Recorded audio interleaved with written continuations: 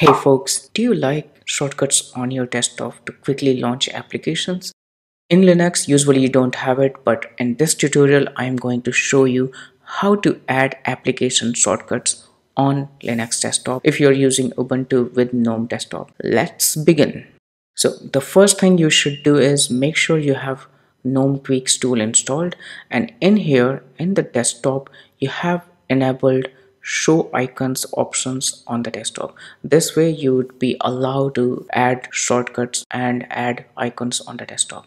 The next thing, go to the file manager and go to other location. Go to the other locations, and in here go to computer.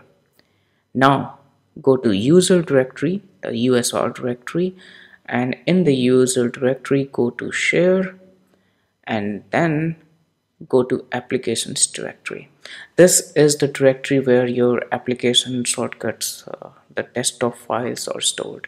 So if you go here, you will see that there are various application icons here. In your case it could be a .desktop file. In my case it shows the application icon. So what you have to do is you just have to copy paste this file on the desktop. You can copy paste it or you can drag and drop to the desktop. When you do that, you will see that it does not show the icon immediately. It's a .desktop file. Don't worry. What you have to do is just double click on it and it will give you a warning about untrusted application launcher. Simply accept it and you'll see that the application is running and the application icon is now displayed on the desktop. If you use Ubuntu 19.04 with GNOME 3.32, you might have to right click on the desktop file and enable allow launching.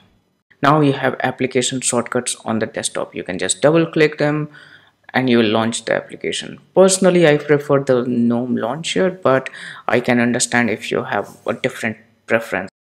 Do let me know in comments if you like using application shortcuts on desktop or not.